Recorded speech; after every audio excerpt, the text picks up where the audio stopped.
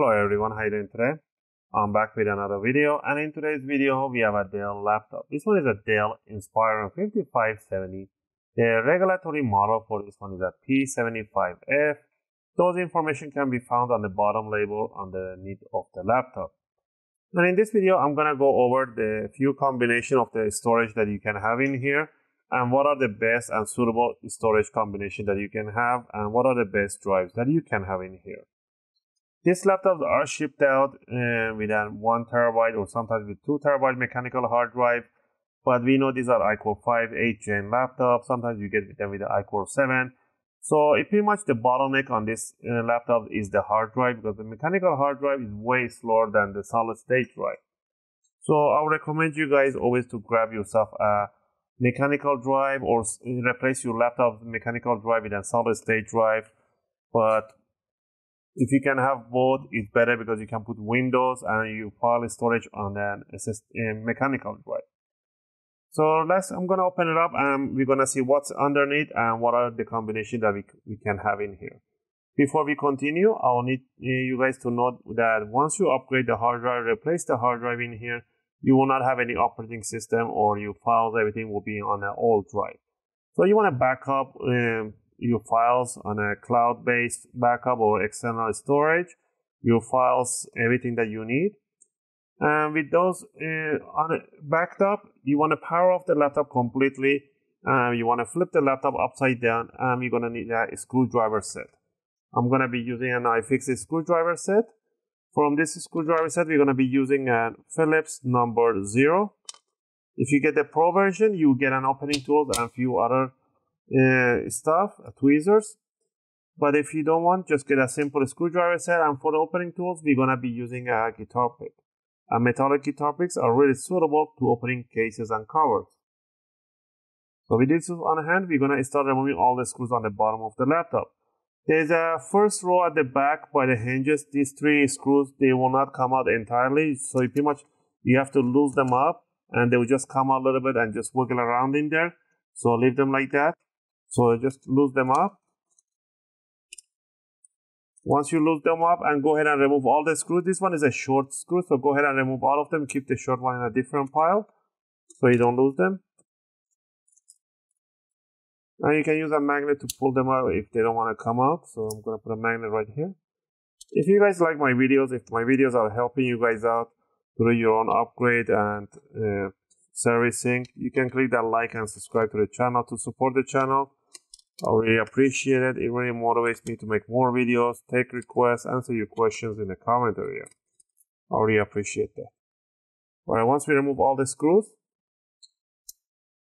now what you want to do, you want to open up the laptop in 45-degree angle, or a little bit more if you want, if you have room. And you want to stick the guitar pick, the opening tool, between the palm rest and the bottom cover, just like that. And all you need to do is you want to twist it back, and you want to hear that click sound. That's what you want to hear. Those are the clips that are getting loose. You want to do that all the row in the front end. The same thing, you want to go to the side towards the back, to the left and right side in here. There. And once you do the front and the side, you want to close up the laptop, and you want to put it upside down again. Now you're going to grab the front end of the laptop, which is already loose, and you want to lift it up, wiggle it around a little bit, and the back end will come out straight. Those are the screws that I'm saying they're not coming out, so they just stay there. Alright, and down here we're going to see right away the mechanical hard drive. And people always say, like, you know what, why don't you disconnect the battery? You have to disconnect the battery. You do not need to disconnect the battery to do RAM upgrades or replace your hard drive. Absolutely not necessary. But if you want to be one of those paranoid person, just put your fingers at the back of the jack right there, right here, and then you want to pull it back, and the jack will get disconnected. But you don't actually need to put it back in. Make sure it's straight facing and push it towards the jack. Right, there's your mechanical hard drive, and in here there's another M.2 slot right here. People gonna ask me if this is M.2 PCI Express. Yes, it is a PCI Express. Yes, you can put an NVMe, and yes, you should put an NVMe solid state drive in here and put your Windows in here, rather than an SSD SATA port, which will be right here.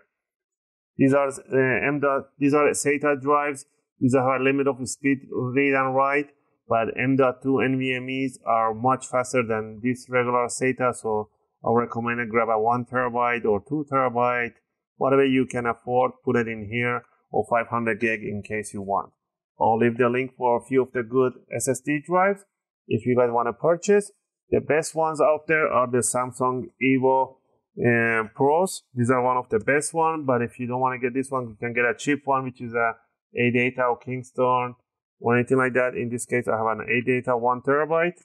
These are NVMe drives. To put this one in here, they do actually include you with a screwdriver. You want to remove this screw right here, and you want to grab the NVMe, make sure the notch matches the notch on the DIMM. You want to bring it down in 10 or 15 degrees, just like that. And you want to slide it all the way towards the jack. Make sure it clicks in. And then you want to bring it down and make sure the screw hole matches right there, and put the screw right in there, right over. Just like that. Okay? Once you have that one in there, that's how you install the M.2 NVMe right there.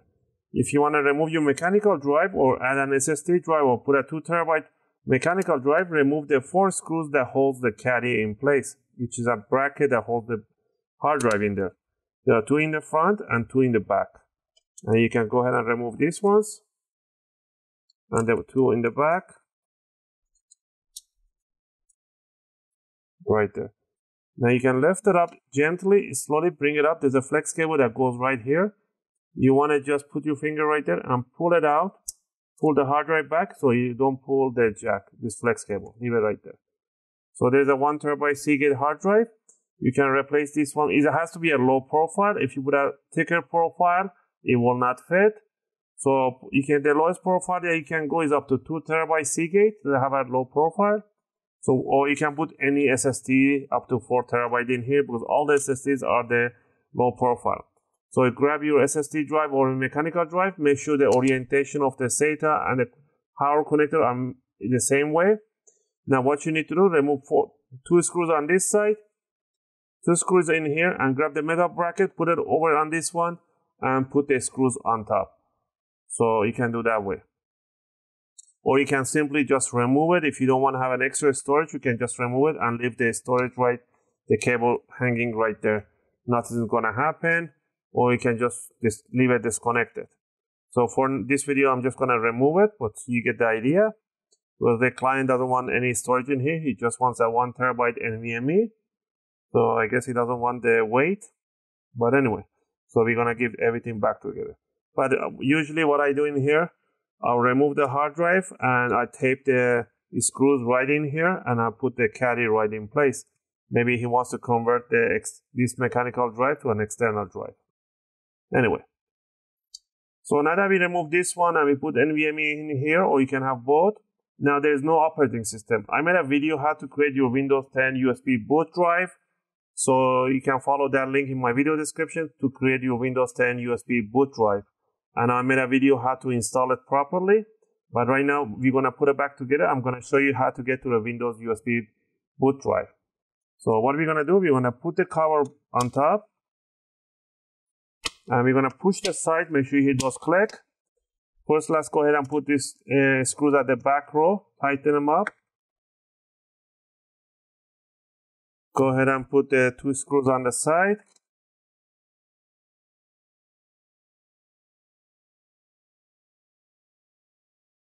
And the short screw goes right over in the middle. Now that we got this one in here, you're going to open it up. If you see any openings right in the corner, you just want to pinch them together. Like in here, right, there's an opening right here. And I'm just going to pinch it together and it's going to go back together. Now, I don't know if there's any battery left in here, and the keyboard dust even all over the screen. So we're going to clean up the screen quickly. This screen, it is very reflective. So we're going to put the USB inside the port right there. And we're going to power on. And once you power on, you're going to tap on F12. Keep tapping on F12 until you see a boot menu. So once, because we remove the battery and we put it back together, it might take a little longer. So, but you should see our logo.